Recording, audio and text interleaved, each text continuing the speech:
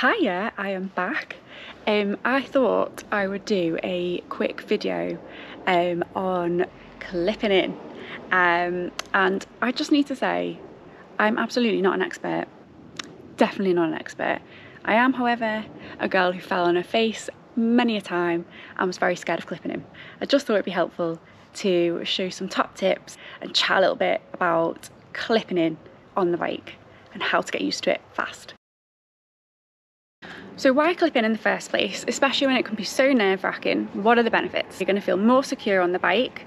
You'll also get the power benefit when you're going uphill. So once you lift your foot to go uphill and then push it down, you'll definitely feel a difference in terms of power and how strong and secure you are. If you're riding in the wet, the amount of times I was riding in trainers and flat pedals and smashing my shins, by clipping in you won't have that problem because you'll just be able to keep your foot firmly attached and obviously just clip out once you got used to it. First things first was understanding the different cleat systems and pedals. So for me, I went with what is called a Look Keo pedal, and you can choose different colours of them. I think they come in red, grey, don't know if they come in black as well, maybe. And the difference between the colours basically means a difference in what is known as float. I had no idea for a very long time what float means, but basically it means the amount of movement you've got, or like wiggle room if you like, and this little cleaty here, this red cleat, attaches into the pedal.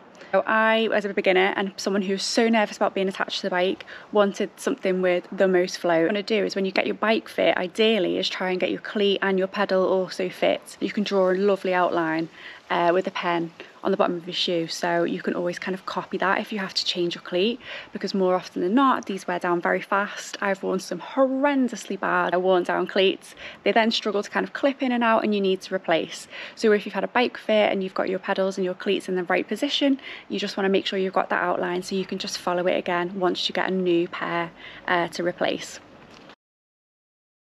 So first up, this little pedal, which looks like a lollipop head, is called a Speedplay. Why do we have the Speedplay? Because I got really bad knees, and the float on Speedplay is really good, which means you can rotate your feet quite a lot. And I really like that they're double-sided, so you don't have to struggle about with finding the right side of the pedal. You can clip on either side. The actual like clip mechanism isn't on the pedal, it's all in the shoe. That's why they look really nice and neat. In here? Yeah, you can see the cleat is there. There's a spring mechanism there, and that's what it's grabbing onto.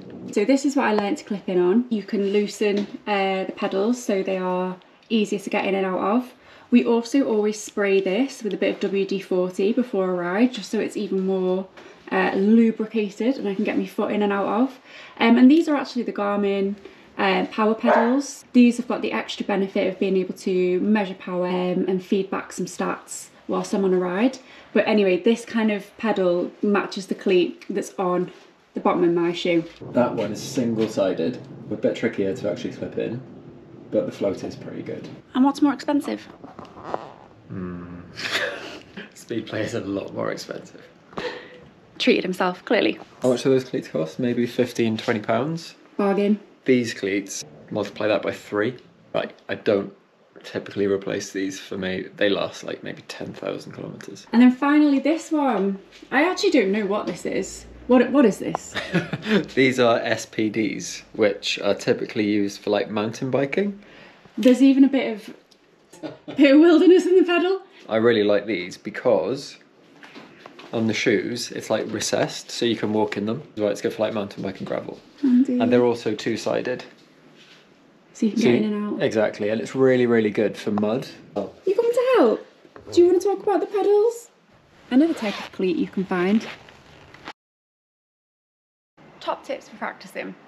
What I was doing was spending ages just basically standing with my foot, practicing the mechanism. Just start to get used to the feeling of clipping in and twisting out, because it feels so alien at first. Try and practice with the foot that you're going to unclip out when you stop at traffic lights.